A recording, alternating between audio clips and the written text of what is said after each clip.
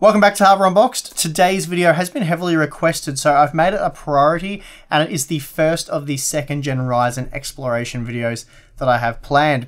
Since the release of the second-gen Ryzen CPUs, many of you have been asking me for an IPC comparison with Intel's Coffee Lake CPUs. For those of you unaware, IPC stands for instructions per cycle, and it is a good indicator of a CPU's performance. The Coffee Lake CPUs offer high IPC coupled with high operating frequency, and that really is the best combination for maximum performance. Although AMD is clearly trailing when it comes to frequency, they appear to have really closed up on Intel's IPC performance, and that's likely why many of you have been requesting this test. Before we get into the IPC comparison, this video has been sponsored by Squarespace. Whether you need a domain, website, or online store, make it with Squarespace. For more information, please check the link in the video description. To see just how much headway AMD's made here, we're going to neutralize as many variables as we can, while also keeping things as realistic as possible. The first and most obvious step is to remove core frequency from the equation, and to do this we've locked all CPU cores at 4 GHz. Any type of boost technology has been disabled, the cores cannot go past 4 GHz, and all cores are again locked at 4 GHz. The second gen Ryzen CPUs have been tested on the ASRock X470 Taichi Ultimate and the Coffee Lake CPUs on the ASRock Z370 Taichi. Both configurations used the same G-Skill FlareX DDR4 3200 memory using the Extreme Memory profile, and the same MSI GTX 1080 Ti Gaming X Trio was used for all the testing. This is purely for a science-type benchmark and is in no way buying advice. The Coffee Lake CPUs do have a clock speed advantage, there's simply no getting away from that fact, and for real-world performance, please refer to our recent Ryzen 5 2600, 2600X, and 2700X reviews. For this test, I've included results for the Intel Core i7-8700K, 8600K, Ryzen 7 2700X, 2600X, and Ryzen 7 1800X, along with the 1600X. Now, the 1600X, 2600X, and 8700K all have the same CPU resources, 6 cores, with 12 threads. The 1800X and 2700X have an advantage, being that they are 8-core 16-thread CPUs, while the 8600K is at a disadvantage because it's a 6-core 6-threaded CPU, so please keep all that in mind as we proceed. Right, so let's get to the results. Starting with the sustained memory bandwidth test, here we see that the first and second gen Ryzen CPUs are very similar with a bandwidth of around 39 GB per second. Meanwhile, using the exact same memory, the Coffee Lake CPUs are limited to around 33 GB per second, and this is a 15% reduction in bandwidth when compared to the Ryzen CPUs. Moving to the Cinebench R15 results, we see that the 2600X scores 4% higher than the 1600 for the multi-threaded test and 3% higher for the single-thread test. Then, as we look at the 8700K, we see that it is 4% faster than the 2600X for the single-threaded test, but 4% slower for the multi-threaded test. As you might have expected, clock for clock, the 8-core 16-thread Ryzen CPUs easily beat the multi-threaded score of the 8700K. I've included them simply because I had the results. Depending on demand, I could update this test with the Core i7-7820X, for example. Next up, we have the PCMark 10 video editing scores, and this is a more lightly threaded test, though we did previously see a noteworthy difference between the 1600X and 1800X. As a result, we see a solid 10% jump from the 1600X to the 2600X, and this places AMD on par with Intel in terms of IPC performance for this test. Like what we saw with the Cinebench R15 benchmark, when maxed out, SMT appears to be more efficient than Intel's HT technology. Here the 1600X was faster than the 8700K by a 3.5% margin, while the 2600X was 8% faster, and that really is a noteworthy margin right there. Next up, we have Excel, and here the 8700K was around 3% quicker than the 1600X when matched clock for clock. However, the 2600X is able to match the 8700K with the same completion time of 2.85 seconds. That's pretty impressive.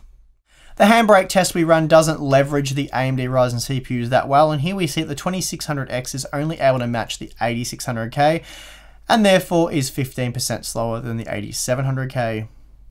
Moving on to the Corona benchmark, we see that the 2600X is able to reduce the render time by 8% when compared to the 1600X, and this meant it was just 3% slower than the 8700K. So Intel still holds an IPC advantage in this test, but it is very minor.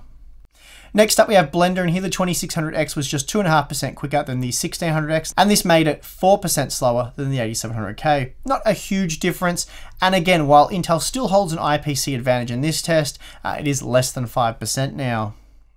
Using the V-Ray benchmark, we see that the 2600X improves on the 1600X by a 4% margin, and that meant it was just a single percent slower than the 8700K, so basically on par here. Okay, so time for some gaming results, and this is where things come unstuck for AMD. As we've talked about in the past, Intel's low latency ring bus is just better suited for gaming, and we see this when comparing their own mesh interconnect architecture designed for the higher core count CPUs. The Infinity Fabric suffers the same problem as the mesh architecture, and it's not until gaming CPUs require way more cores that this problem will go away for AMD. So while the 2600X does improve on the 1600X by an 8% margin in Ashes of the Singularity, it's still a whopping 11% slower than the 8700K.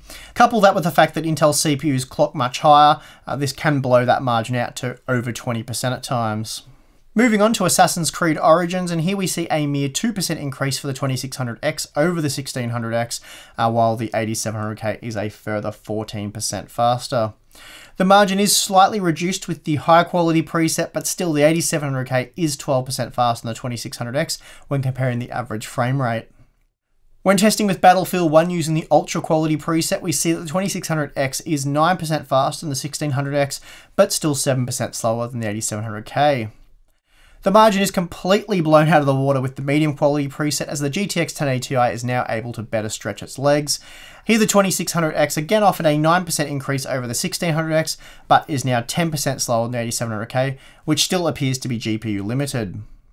It's a similar story when testing with Far Cry 5. The 2600X is again 10% faster than the 1600X, which is a huge improvement, but even so, it's still 8% slower than the 8700K. Moving on to power consumption, and firstly, just let me quickly point out that this isn't the most realistic test, and many of the power saving features are disabled in our 4 GHz clock for clock comparison. It's also not the most scientific because I have had to increase the voltages for the Ryzen CPUs above spec to stabilize an all-core overclock of 4 GHz. So having said that, we see that the 1600X and 2600X systems consume the exact same amount of power. Meanwhile, the 8700K system consumed 3% less power, making it slightly more efficient under these test conditions. Power consumption when testing with Far Cry was much the same across the board. All CPUs pushed total system consumption to around 380 watts.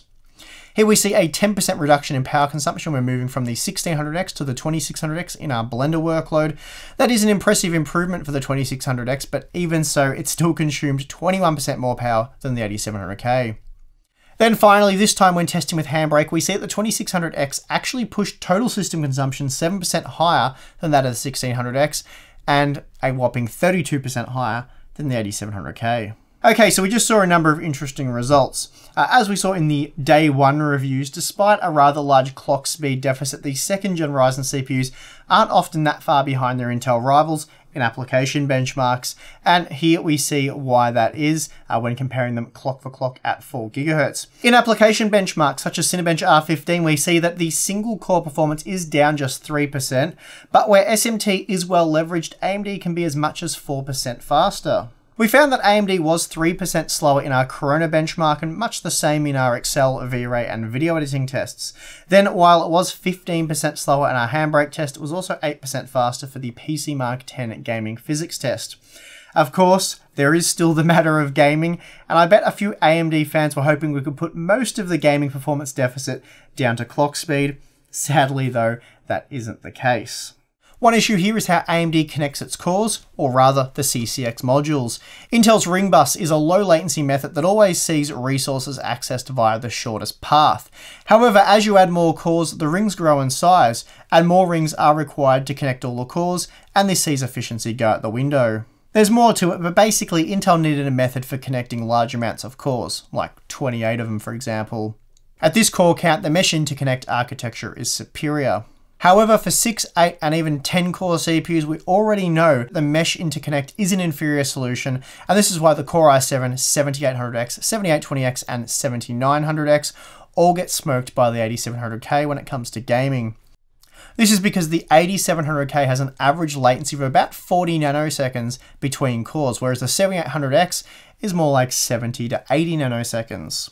The Ryzen CPUs are a little more complex as the cores within the CCX module have a similar core-to-core latency to that of the 8700K, and this is regardless of the DDR4 memory speed. However, once you exit the CCX module, the core-to-core latency increases to around 110 nanoseconds, and that's with DDR4 3200 memory. The CCX to CCX core latency is reduced with faster memory as AMD's Infinity Fabric is tied to the memory clock rate, and lower latency DRAM also helps immensely.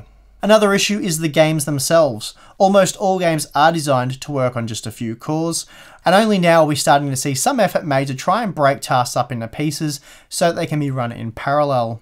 Obviously, prior to AMD's Ryzen release, games were designed and, well, almost exclusively optimized for Intel CPUs, and that meant working with quad cores. That is slowly starting to change now, so Ryzen gaming performance will improve with time, just don't expect it to be wiping the floor with ring bus CPUs anytime soon. Anyway, in terms of IPC performance, AMD has certainly closed up the gap, and the improved cache latency has also really helped. There are certainly a number of benefits to buying a 2nd gen Ryzen CPU over a Coffee Lake CPU, so it is going to be exciting to see how the battle unfolds in 2018 and beyond. There's also a number of benefits to Squarespace's all-in-one platform. It allows you to quickly and easily create a beautiful hassle-free website. There's nothing to install, patch, or upgrade ever. You don't need to know a thing about stuff like PHP, CSS, HTML. They're all just acronyms for things you don't need to worry about if you build with Squarespace. Their beautiful designer templates make creating a powerful online identity easy. Each template is a starting point for a wide range of projects, whether you're pursuing a side hustle or promoting your main gig. Squarespace also provides award-winning 24/7 customer support. Go to squarespace.com/Harbor Unboxed, single word, no space, and start your free trial today and receive 10% off your first purchase of a website or domain. And that is going to do it for this one. If you did enjoy the video, then be sure to hit the like button for us. Appreciate that. Subscribe for more content. And if you appreciate the work we do at Harbor Unboxed, then consider supporting us on Patreon.